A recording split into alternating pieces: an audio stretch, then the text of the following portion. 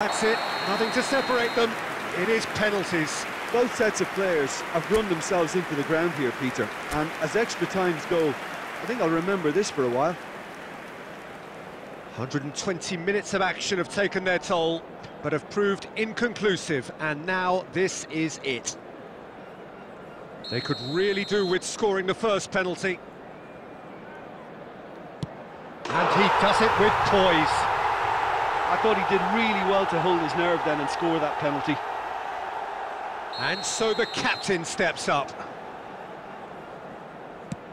Never looked in doubt, really. Always a little more pressure when you're trailing, but it didn't show.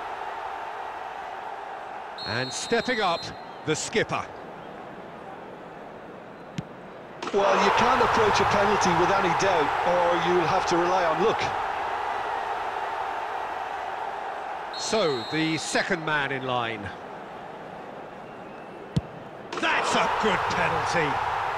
I thought he handled the pressure really well there. His focus cut right through it.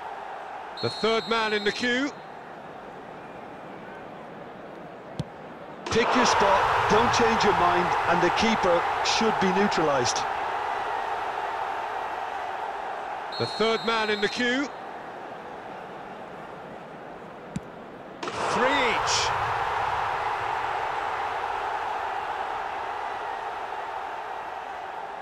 He steps up to take the fourth penalty. He was always looking good there. Nice penalty.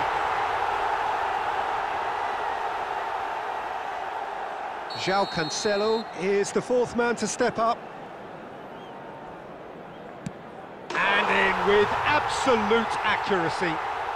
You need a very strong mind in those situations. Any penalty that goes in is a good one. Oh, it's a really good save. Well, it was a possibility of happening like that. The way he was moving beforehand, very good save.